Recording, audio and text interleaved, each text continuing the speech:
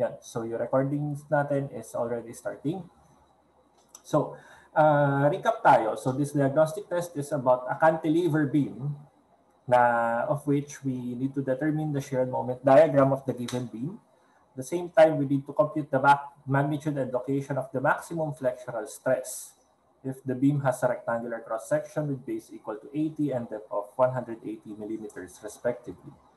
At the same time, we need to determine the type and magnitude of the stress in a fiber 20 millimeters from the bottom of the beam at a section 2 meters from the free end.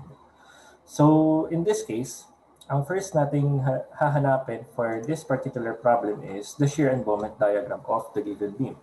So doon sa given beam natin, kung mapapansin natin, wait lang.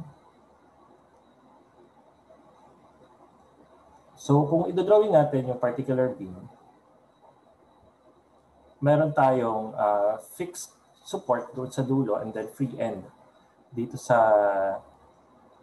end ng beam natin since this is a cantilever beam with a span of 3 meters. And at the same time, meron tayong uniformly distributed load doon sa beam natin all throughout na ang magnitude is around 5 kilonewton per meter. At the same time, meron din tayong given doon na concentrated load na 5 kilonewtons at a distance 1 meter from the fixed end and 2 meters from the free end. So paano ba tayo mag-start muna ng shear and moment diagram with this one? So for every problem na meron tayong shear and moment diagram, we need to at least start solving for the reaction forces. So dito sa situation na to, since meron tayong cantilever beam, ano lang bang side yung may reaction force? Anyone who can answer? Saan lang tayo dapat may reaction force dito? Sa cantilever beam. Dito lang sa may fixed end ng cantilever beam. Ngayon, given na fixed end to and then free end yung isa, free end itong dulo, definitely wala tayong reaction dito sa side na to. So may nakita akong iba na nag-solve na may reaction dito sa free end. Wala po tayong reaction at the free end because wala tayong support to start with. So meaning to say, kapag free end yan, wala tayong reaction force na dapat tingnan. Ang dapat lang natin titingnan ay yung reaction force doon sa fixed end. Ngayon, in terms of support conditions, i-review natin yung naging lecture natin before. Meron tayong different support conditions, di ba? Meron tayong roller support, meron tayong hinge support, and meron tayong fixed support. Sa roller support, meron tayong degree of freedom na dalawa. Meron tayong 2 degrees of freedom because may freedom yung roller natin to move sideways and may freedom yung roller support natin to rotate. Ang isang restriction lang ng roller support is to move vertically. So ibig sabihin,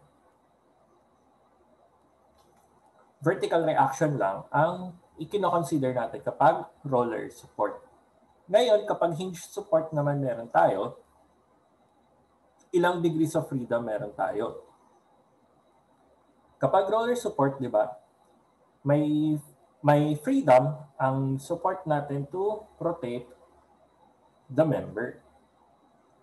The problem that we have in terms of roller support is hindi pwede or meron tayong restrictions na mag-move laterally yung support natin. Therefore, meron tayong horizontal reaction. At the same time, hindi rin pwede mag-move vertically yung support natin. Therefore, meron tayong vertical reaction. So meaning to say, meron tayong single reaction para sa roller support and sa hinge support, meron tayong 2 reactions. Now, sa fixed support, alam natin na kapag restrained yung beam, it is restricted to move at any given movement. So meaning to say, wala siyang degree of freedom. Therefore, kailangan nating i-determine kung meron bang horizontal reaction? At the same time, meron bang vertical reaction? And lastly, yung bending moment na nag-i-induce ng restraint sa rotation. So meaning to say, kung meron tayong fixed support, meron tayong tatlong reactions na dapat i-consider. Therefore, sa given na cantilever beam natin, ilang reactions yung kailangan natin solve? So meron tayong 3. tatlo, di ba? Meron tayong horizontal reaction, meron tayong vertical reaction, and meron tayong moment reaction. So, it is important na makita muna natin kung ano yung dapat natin i-consider sa support condition before tayo mag-solve. At the same time, yung pag-solve natin, pwede tayo mag-eliminate agad ng mga factors na kahit hindi natin i-solve. Dito sa tatlong reaction forces natin, ano yung pwede nating i-neglect agad?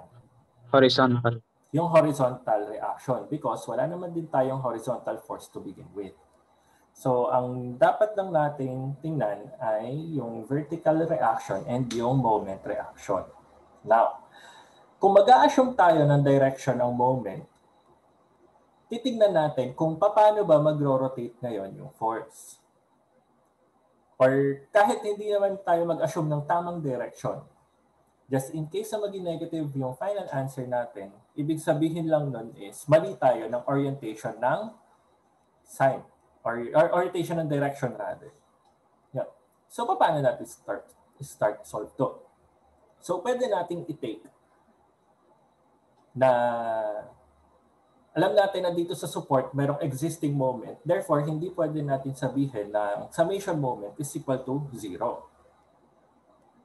Saan tayo po pwedeng humanap ngayon ng probable answer na pwede natin makuha yung either moment reaction or yung force at y? Pwede rin natin sabihin na yung, let's say, yung point na to is point A and then yung free end ay point B. Pwede rin natin namang sabihin na yung summation moment at A is equal to 0, provided that meron tayong existing moment at point A. Para natin gagawin? Anything na may distance from point A would generate a moment, di ba? So meaning to say, yung 5 kilonewtons natin na force, nag-generate siya ng moment given na it is 1 meter from point A. At the same time, meron pa tayong, okay, take natin na clockwise positive. At the same time,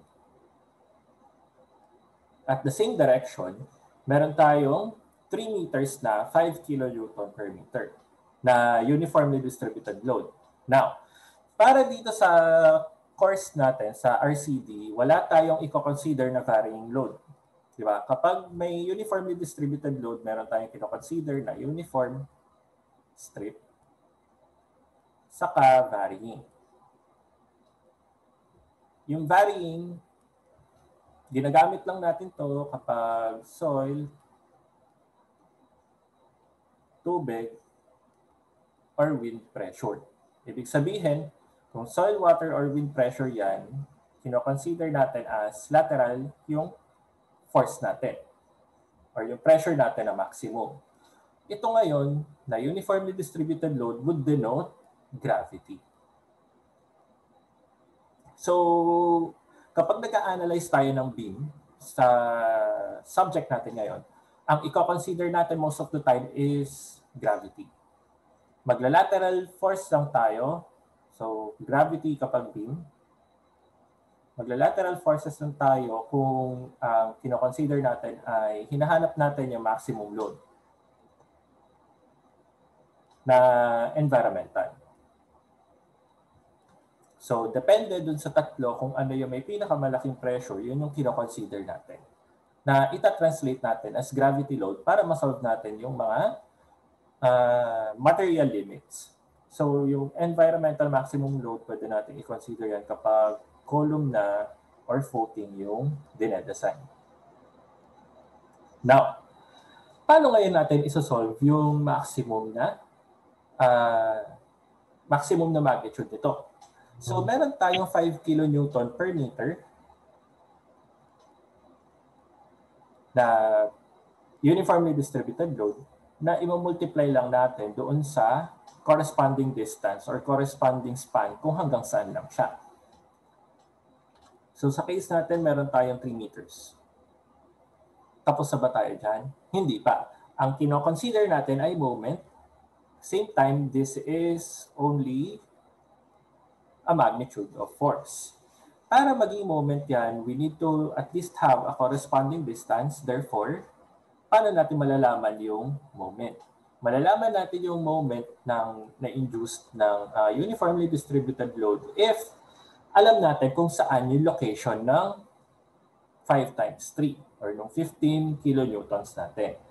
So kapag uniformly distributed yung load natin, alam natin na ang resultant force ay nasa gitna. So this is, let's say, in kilonewton per meter. Ang alam natin, nasa gitna ngayon pupunta yung resultant. Wherein kapag varying naman yung load, alam natin na magpapass through doon sa centroid ng varying load natin yung concentrated load. Wherein meron tayong 2/3 distance mula doon sa toe and then 1/3 ng distance mula doon sa heel.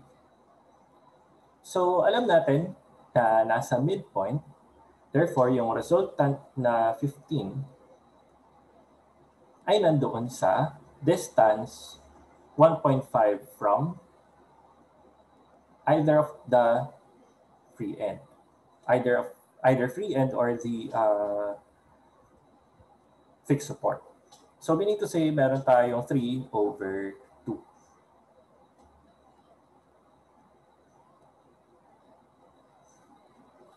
Ngayon, itong dalawang to ay generated by the forces.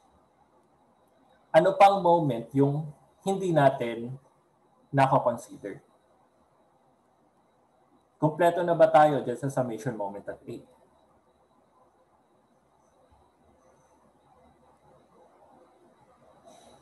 May kulang pa ba sa tingin nyo? Yes, sir. Ano yung kulang? Yung reaction po dun sa cantilever beam po, sa pitch. Yung moment po dun. So, ang kulang na lang natin is yung moment at 8 or yung moment reaction ng fixed end. Ngayon, given na clockwise positive yan, ang inassume nating direction for moment at A is counterclockwise. Therefore, this is negative sign. So, equating, mayroon tayo makukuha na moment at A na equal to ilan? May calculator ba kayo ngayon? May hawak akong calculator, pero go lang. Mas okay na kayo muna yung nagsasabi ng sagot para at some point makakapagpindot kayo sa mga calculators niyo.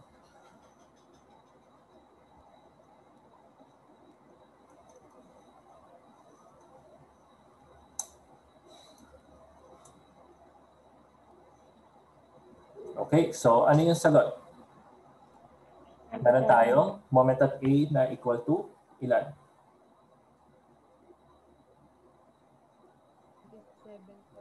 27.5. So moment at A is 27.5 kilonewton meter. So unang reaction pa lang yan.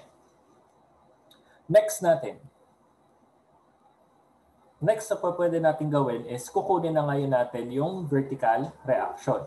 Meaning to say, kung yung vertical reaction ang titignan natin, we need to get summation forces at 1 or summation forces vertical is equal to 0. Say, the summation forces vertical, we just need to observe kung ano ba yung mga forces na available dun sa beam natin. Therefore, meron tayong 5 kilonewton directed downward. Or kung downward lahat yan, titignan natin ay positive upward. So meron tayong Ry minus 5 minus 5 times 3. Therefore, yung reaction at Y natin is equal to 20 kilonewton. Newton. So far, yan pa lang naman yung mga kailangan nating forces. So, alisin muna natin itong drawing na to.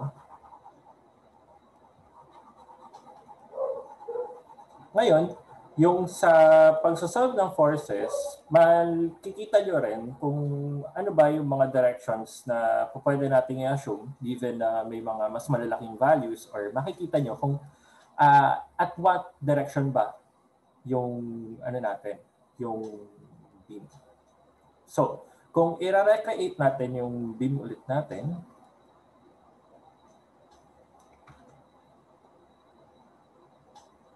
meron tayong fixed end. At the same time, may mga magnitude tayo ng loads na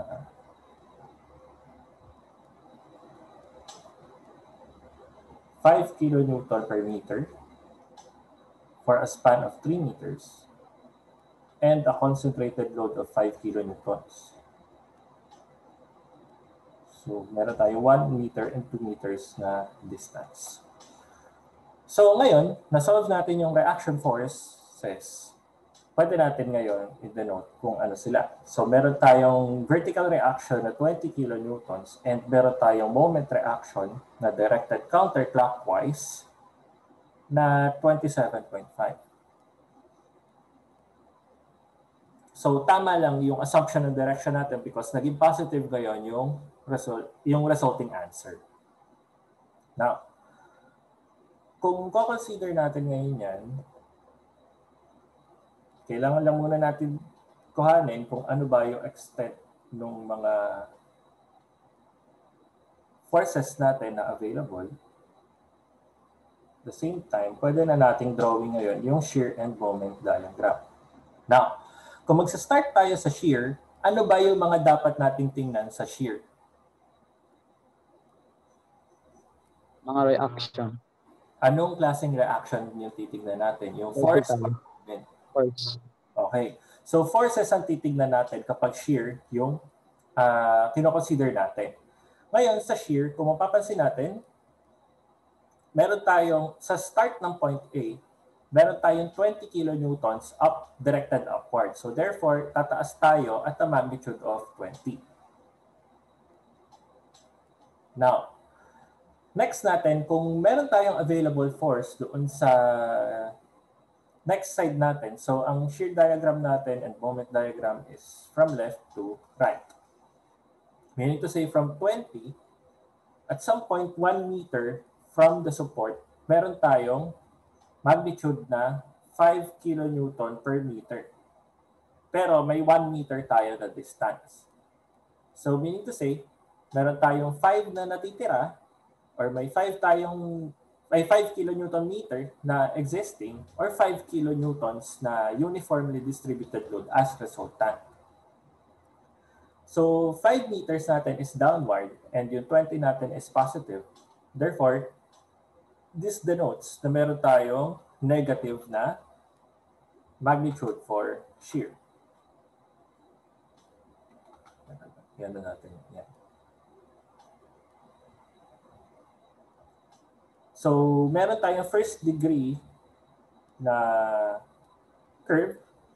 Or ano ba yung first degree? Linear yung relationship niya, di ba? So, ibig sabihin, meron tayong first degree line na pababa, wherein ang resulting natin na stress is, force rather, is 15 kilonewtons. 20 minus 5 is 15. Now, aside from that, meron tayong 5 kilonewtons na pababa from this point. Therefore, yung 15 natin ay bababa ulit ng magnitude na 5 kilonewtons. Therefore, 10 na lang yung matitira natin dyan. So, after natin, wala na tayong force na existing between this point. Therefore, pwede na tayo mag-progress doon sa next few distances. Ngayon, sa next few distances na meron tayo, ang natitira na lang is yung 2 meters natin na distance at the same time na merong 5 kilonewton per meter na magnitude. So alam natin at some point na this is 10 kilonewton na resultant. So kung meron tayong 10 kilonewtons na resultant, magbabawas tayo ng 10 kilonewtons mula dito sa existing shear natin. So yung 10, bababa na ngayon siya at a rate na 10 minus 10, nag-close yung shear diagram natin to 0. So ang slope natin pa rin ay first degree or linear na line. Question with regards to shear diagram.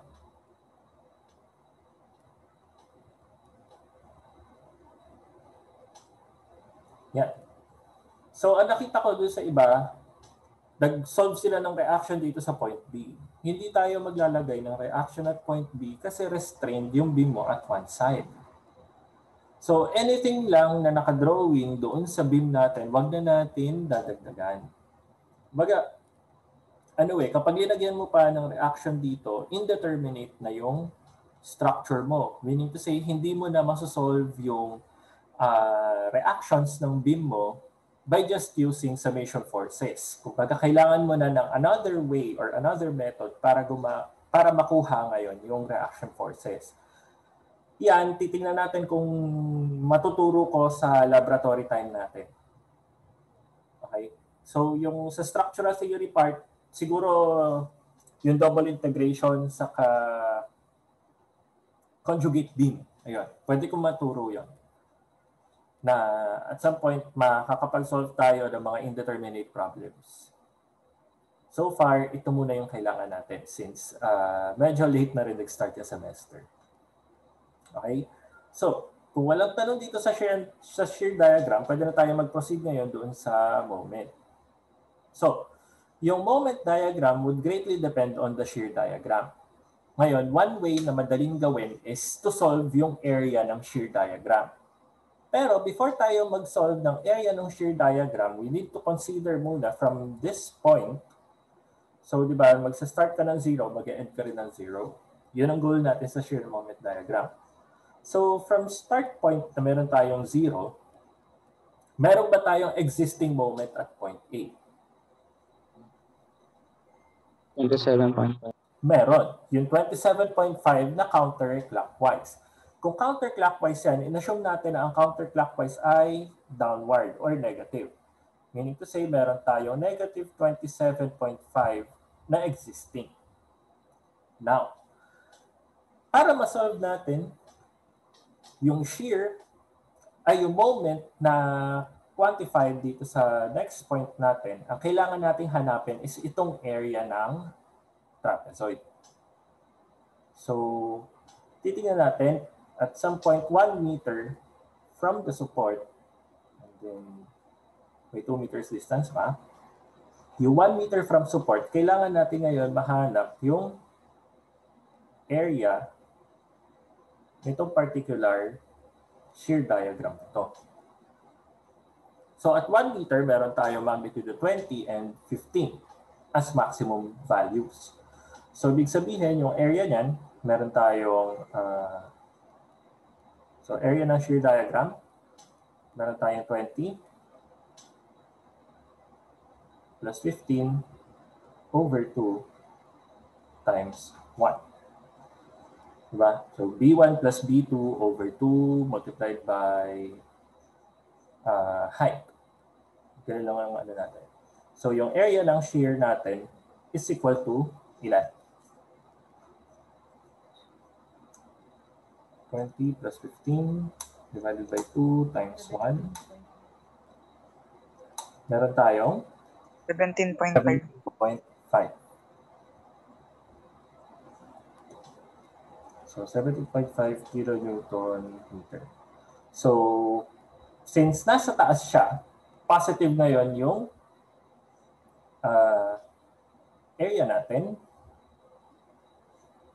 So aangat tayo ngayon ng 17.5. So 27.5 minus 17.5 is equal to 10.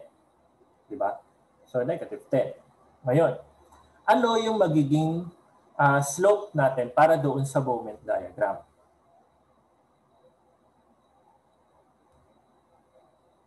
Kung first degree yung shear diagram natin, anong na ngayon dapat yung magiging resulting slope for the moment diagram? Curve po. Curve. Anong klaseng curve? So alam natin na ang curve niya ay parang spandrel, pero anong degree ngayon ang kinoconsider natin para dito sa moment diagram? Second degree. Okay, second degree. So take note na any moment diagram, yung slope ng moment diagram natin would always be a degree higher than the shear diagram. Now, punta tayo dito sa next.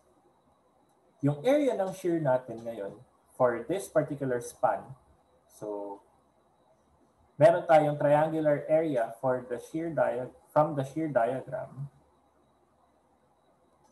Pwede nating sabihin na yung area for shear is equal to the base times height na 1/2 din. So 1/2 times base na 2 times height na 10. So yung area ng shear now is equal to 10 kilonewton meter. So meron tayo negative 10 na existing, and then may 10 kilonewton meter tayo na moment na existing from the shear diagram. Pwede natin ngayon isubtract. So therefore, ang resulting shear natin ngayon is equal to 0. Ay, resulting moment natin is equal to 0. So second degree pa rin yung slope natin. Therefore, nakuha na natin yung tamang answer for the moment diagram. So yung problem 1 natin is natapos na natin at this point. So ito dapat yung final answer nyo. Don't worry, yung score natin sa diagnostic test, regardless kung tama kayo or mali kayo, would constitute 10 points na yon. Pero be mindful na next time yung mga seatworks natin, syempre may tamang sagot na doon, i-consider na natin ngayon kung ano yung tama. So since diagnostic test lang to, tinest ko lang naman kung up to what extent ba yung dapat natin i-adjust in terms of lecture. Question with regards to the first problem. Wala naman po, sir. Wala pa so far. Okay. So, next problem tayo. Flexural stress. So, sa flexural stress, teka lang, erase muna natin. Sa flexural stress, ang importante is kailangan lang natin malaman kung ano ba yung maximum moment na induced doon sa beam natin. At the same time, kailangan nating malaman kung ano ba yung centroid and moment of inertia ng figure natin. Ngayon, dito sa diagnostic test natin, ang given natin, i-review natin kung ano yung given.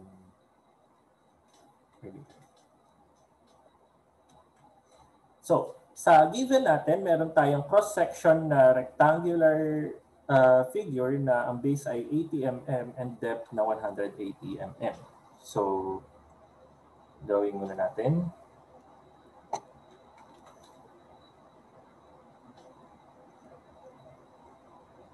So, sa flexural stress natin na problem, meron tayong figure na ang base ay 80 mm and yung height is 180 millimeters.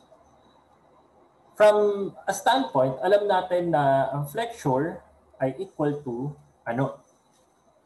Ang flexure daw ay yung ang resulting force natin or resulting stress natin na pwede mag-induce ng failure doon sa material given na yung material natin ay may modulus of elasticity or yung limit natin ng strength ng material natin.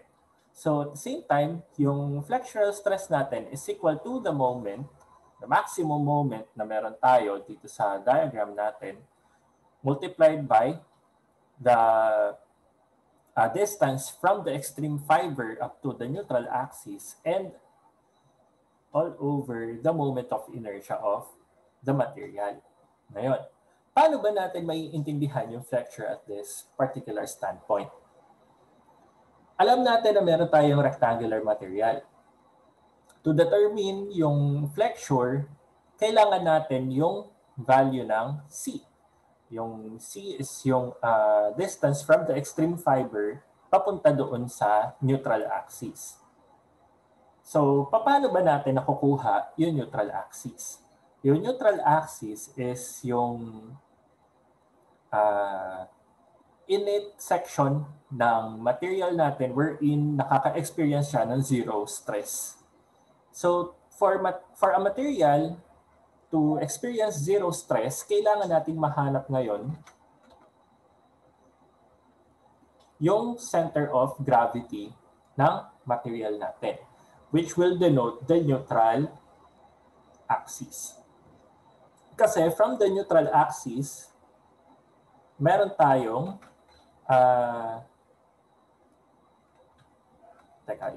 natin. Okay. So for every material na merong center of gravity, meron tayong kino-consider na neutral axis. Now, for this neutral axis to serve its purpose, meron tayong dalawang points wherein nakakakuha tayo ng flexure. Now, depende kung ano yung magiging behavior ng structure natin. Let's say, yung structure natin is a simply supported beam. Kung simply supported beam yan na subject to a uniform load, paano ngayon yung magiging behavior ng structure natin? In what way ba magbe-bend yung beam natin kung meron tayong downward na uniformly distributed load? Magbe-bend yung beam natin according doon sa direction of force natin. Therefore, magbe-bend ngayon siya pababa. From this specific behavior, makikita natin na yung beam natin, siyempre kung may figure siya, ay magiging subject to bending. Wherein, yung neutral axis natin would never change, na it will still pass through the center of gravity ng material natin, pero may dalawang specific regions na tayo na dapat tingnan. Yung dalawang specific regions na dapat nating tingnan at this time is yung compressive and tensile region. Ngayon, as we all know, kung magkakaroon ng bending na downward, yung compression natin ay nandoon sa upper side and yung tension natin ay nasa lower side. Meaning to say, kung itong diagram na to, yung kino-consider natin for this beam, meron tayong flexure for compression and meron tayong flexure for tension. Ngayon, kung rectangular siya, meaning to say, yung force or yung stress natin, yung flexural stress natin for compression would be the same as the flexural stress for tension. But they differ in sign. Okay? So, since rectangular siya, ngayon, may mga varying na flexural stress depende doon sa magiging figure mo or depende sa magiging material component mo. Ngayon, sa problem natin, hindi pa ganong importante yung material properties because wala naman tayong given pa. So, i-polish ko lang tong drawing para alam natin at some point kung ano ba yung mga dapat natin gamitin. Now, itong behavior na to na compression and tension is importante kung alam natin kung paano magbasa ng behavior ng beam. Now, dito sa particular problem natin, ano ba yung behavior ng cantilever beam? Or paano ba siya magbe-bend according dito sa force natin? Let's say, yung cantilever beam natin is this one. Ngayon, yung bending ng beam natin is, since meron tayong pababa na force, alam natin na pababa ngayon yung magiging orientation ng cantilever beam natin. Ngayon, nasan dito yung part ng compression and nasan dito yung part ng tension kung ganito yung behavior natin. Given na yung beam natin is restrained, meaning to say may resisting moment ka dito na nagsusuppress nung bending, so may konting exaggeration na tumataas yung beam before siya bumaba. Ngayon, tinitingnan natin sa flexure kung saan ba nagkakaroon ng deformation. Kung ang simple supported beam ay sa gitna nagkakaroon ng maximum deformation, sa cantilever beam, ang maximum deformation natin ay nasa free end. Ngayon, yung behavior ng beam natin sa cantilever beam would denote na ang beam natin ay nagkakaroon ng bending with respect to the neutral axis na ang compressive part ngayon is nasa bottom part and yung tension ngayon ay nasa upper part. So makikita natin mamaya if ano ba yung denotation nitong tension and compression. Ngayon, para mahanap natin yung flexural stress, ano pa yung kailangan natin kuhanin? Yung maximum flexural stress daw na hinahanap natin would denote na ang kailangan natin kuhanin ay yung maximum moment, yung extreme distance from the neutral axis to the extreme fiber in consideration, and yung moment of inertia. Ngayon, meron tayong 80 mm by 180 mm na rectangular beam. Ano yung po pwede natin kuhanin dito in terms of the unknowns? Ulit, ang mga unknowns natin ay yung maximum moment, yung extreme fiber distance, and yung moment of inertia. Okay, mula doon sa shape na 80 by 180, ano yung po pwede nating mahanap dito sa tatlo?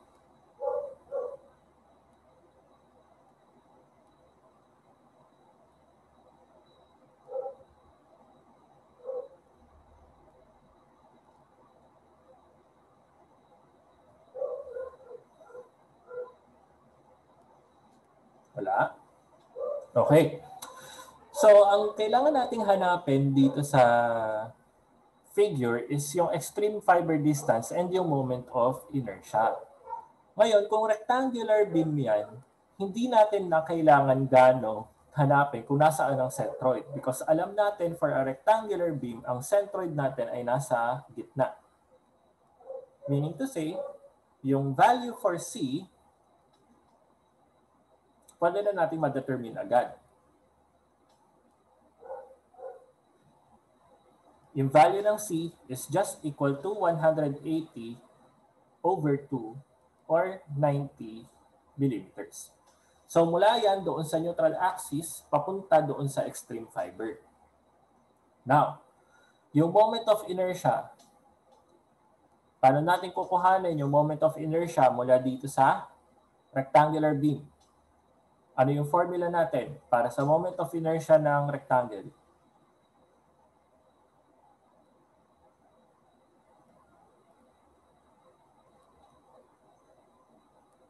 Hala, nalimutan nyo kaagad. Mechanics. I assume na lahat na nandito ay pasado ng mechanics. Paano natin kinukuha yung moment of inertia ng rectangle?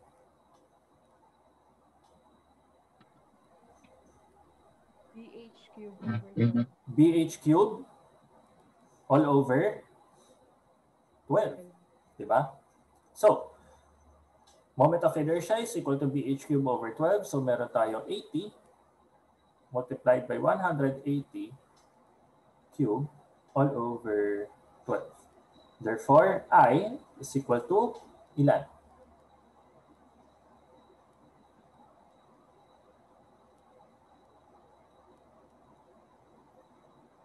moment of inertia is equal to, meron tayo 80 times 180 cube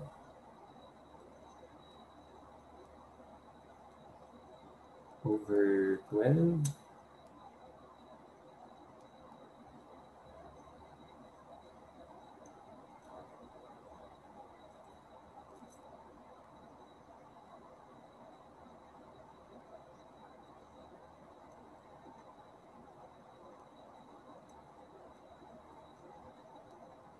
Meron tayong 38.88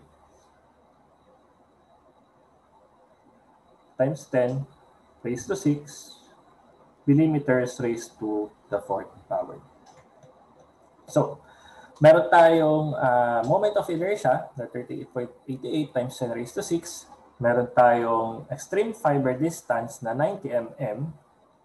Regardless kung anong direction siya, kung tension or compression, since uniform yung cross-section natin, ano na lang yung wala tayo? Para doon sa flexural stress na equal to MC over I, ano na lang yung wala tayo?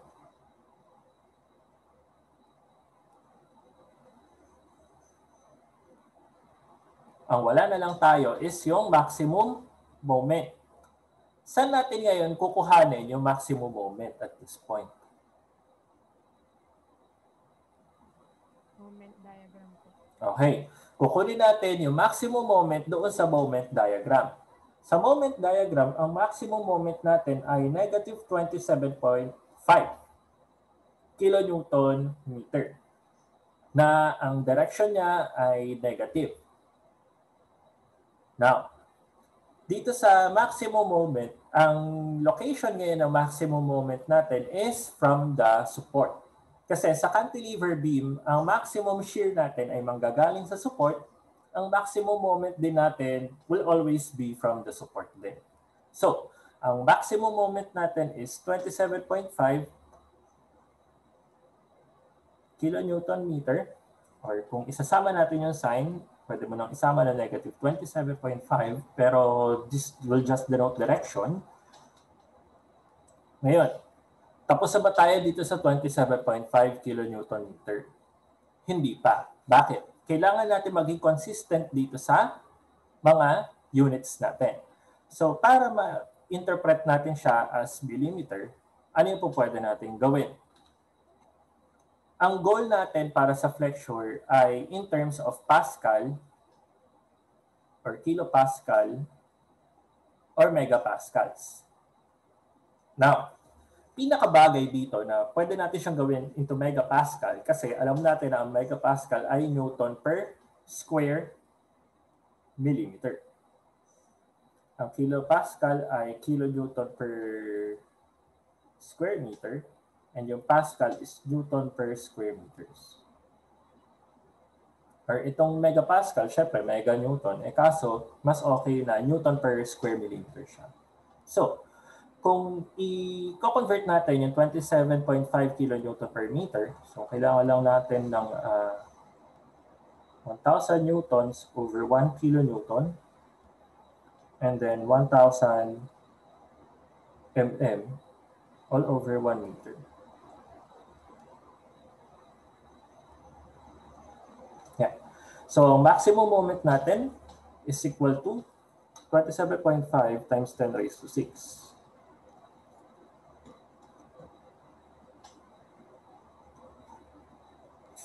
Times 10 raised to 6 Newton millimeter. Okay, so burahin ko muna itong shear and moment diagram para hindi ganong kalat yung workplace natin. So, in this given figure, alam na natin kung nasaan yung maximum moment. At the same time, alam natin kung ano ngayon yung magiging behavior ng maximum flexural stress natin. Yung location ng maximum flexural stress natin ay galing doon sa support natin. And at the same time, meron siyang dinedenote na negative direction. Alam natin na ang pre-existing na moment diagram natin ay negative. Therefore, at some point, pwede nating isolve to na negative yung moment. Ngayon, yung flexural stress natin, kung hindi natin alam yung behavior, pwede natin gawin na equal to MC over I. Wherein yung moment natin is negative 27.5 times 10 raised to 6 multiplied by C na 90 mm all over, i-ano natin yung mga units. Newton millimeters times 90 mm all over 38.88 times 10 raised to 6 mm raised to 4. So may mm ka dito na mm squared. So itong fourth natin, squared na lang siya. Resulting flexural stress is equal to ilan?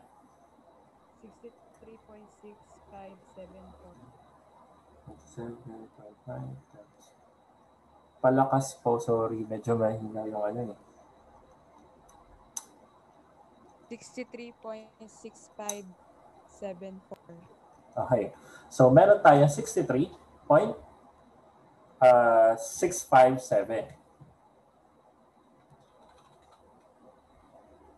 63.657 Newton per mm squared or equal to 63.657 megapascals.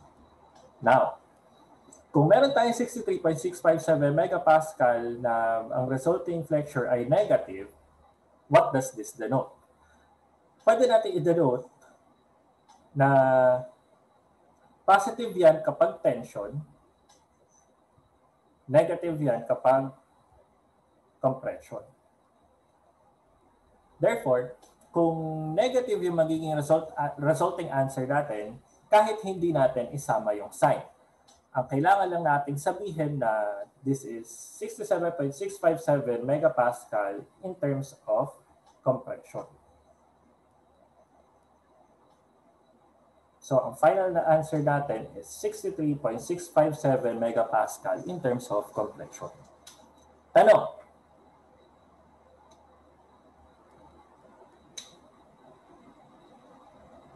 Anything you need to clarify for this particular problem? Any violent reaction? Wala so far? So dito, sa problem na to, ang kailangan nating sagot for number 2 is 63.657 megapascal in terms of compression. Ngayon, check natin ngayon yung third problem. Doon sa third problem, ang kailangan natin ay yung flexural stress 20 mm from the extreme fiber in compression. Wait lang. Hindi ko yung tools kasi nitong Zoom. Flexural stress 20 meter from bottom fiber at a section 2 meters from the free end. So, paano natin ngayon hahanapin yan? Ngayon, yung flexural stress na 20 meters from the bottom from free end, pwede nating mahanap yan using F is equal to MC over I pa rin. Pero may mga iba tayong variations na gagawin. So from this point, alam natin na ang flexure is equal to MC over I. Yung moment of inertia would never change since alam natin na uniform ngayon yung figure natin.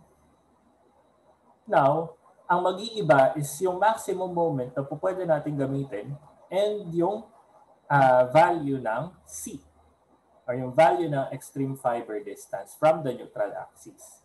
Ngayon, paano natin kukuhanin yung value ng C? Ngayon, may specific na sinabi yung problem wherein given yung rectangular beam ulit natin na 80 by 180,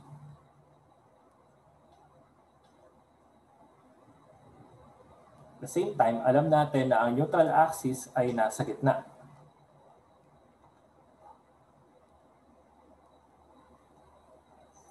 From the neutral axis daw, or from the bottom fiber, so titingnan natin kung nasaan yung bottom fiber. meron tayong hinahanap na flexural stress 20 meters from the bottom, 20 mm rather, from the bottom fiber. Ibig sabihin, kung 20 mm from the bottom fiber yan, ano yung value ng C? Okay, base lang sa observation, meron tayong neutral axis na nasa gitna ng rectangular beam, meaning to say, at both sides, meron tayong 90 mm. Diba? Tapos, yung extreme fiber daw na hinahanapan natin ng flexural stress ay 20 millimeters from the bottom fiber. Meaning to say, yung hinahanapan natin ng flexural stress, ang hinahanap natin na distance is 70 millimeters. Therefore, yung value ng C would be equal to 70 millimeters from the bottom. Okay? Ngayon, meron na tayong given na value ng C. Buhayin natin. Meron tayong value ng C na equal to 70 mm. Paano ngayon natin kukuhanin yung moment?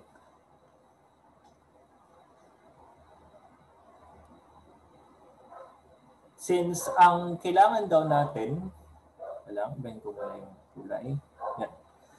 So ang kailangan daw natin doon sa problem is, kailangan natin ma-determine yung flexural stress na 20 mm from the bottom fiber at section 2 meters from free end. So ang free end natin ay, or ang span natin ay 3 meters na meron ulit na uniformly distributed load na 5 kN per meter. And then meron tayo 5 kN na concentrated load na may 1 meter and 2 meters sa distance. So hinahanapan daw natin ay yung section 2 meters from free end. So from free end, uusog tayo na 2 meters. Therefore, ang hinahanapan natin is this point. Let's say point C. And then, yan natin. May ginagamit na tayong C. Let's say point D.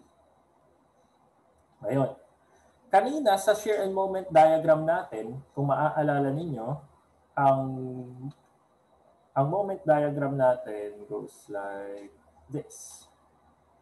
Meron tayong 27.5. Meron tayong 10 na negative, and then 0. Diba? Earlier, dun sa second problem, ginamit natin yung moment na negative 27.5. Now, in this problem, ano yung gagamitin nating moment? Ang hinahanapan daw natin ng flexural stress is yung section 2 meters from the free end. So 2 meters from the free end, ano yung moment na present doon? In careful observation dito sa moment diagram, ano yung moment na kinoconsider natin 2 meters from free end? Yung negative 10 po. Yung negative 10. So meaning to say, ang gagamitin natin na maximum moment for this particular problem is equal to 10, negative 10 kilonewton meter, or 10 times 10 raised to 6 Newton millimeters. So, meron pa ba tayong kulang in terms of flexure? Meron na tayong moment of inertia, meron na tayong fiber distance, and meron na tayong moment. May kulang pa ba sa flexure? Wala na po. Wala na. So, kung wala na tayong kulang doon, pwede na natin i-solve yung flexure. Wherein flexure is equal to 10 times 10 raised to 6 multiplied by 70 all over 38.88 times 10 raised to 6. Flexural stress now is equal to ano?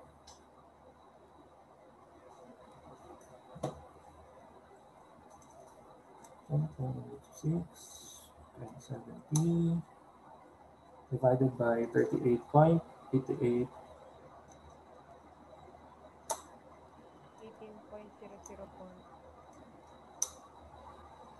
So, meron tayong 18.004 megapascal. Ano ngayon yung convention, yung sign convention natin dito? Is it, or yung orientation ng flexure? Is it tension or compression?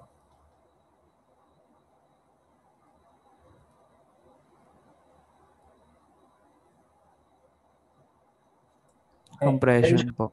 Compression. So, ang final answer natin is 18.004 megapascal in terms of compression.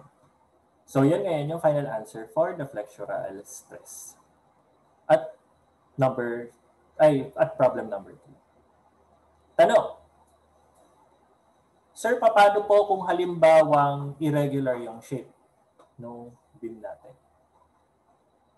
Ngayon, kung irregular yung shape ng beam natin, ang kailangan ngayon natin hanapin, let's say ganito yung shape ng beam natin. Yung shape ng beam natin at this point is kailangan ng neutral axis, wala na siya sa gitna. Ang kailangan nyo ngayong hanapin is yung centroid ng figure. So let's say, yung hanapin natin dito ay y bar.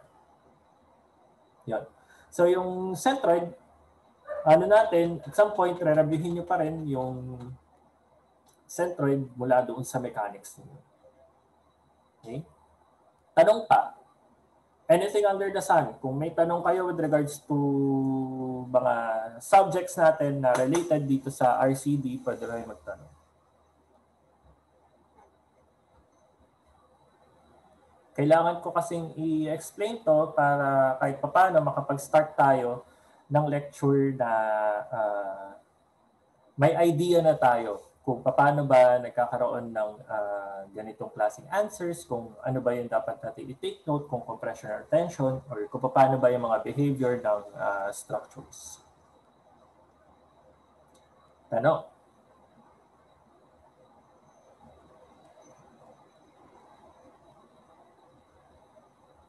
Wala? Sure? Okay.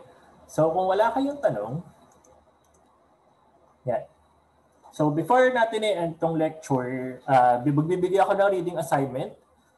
Ang reading assignment natin ay Chapter 1 ng Structural Analysis by R.C. Hibbeler and Section 401 to 405 ng 2015 version ng NSEP. Ngayon, itong mga reading assignment, isasend ko sa mga class mayor yung Google Drive natin para makita nyo kung nasaan itong mga librong to, and then please download the books and then read. Okay? So next week, ang lecture natin is asynchronous since mga underlying concepts lang naman yung i-explain natin, kumbaga parang history ng concrete as a material or yung mga material standpoint or guidelines lang naman. Yung mga solving natin ang gagawin nating synchronous para at some point, yung mga tanong na pwede natin maisip at the moment ay pwede nating gawin. Okay? Questions?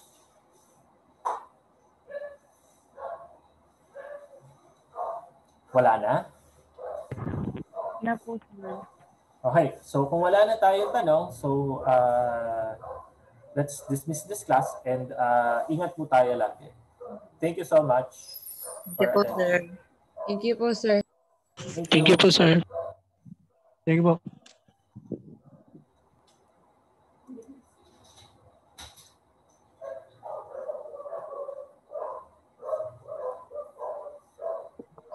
Thank you po, sir.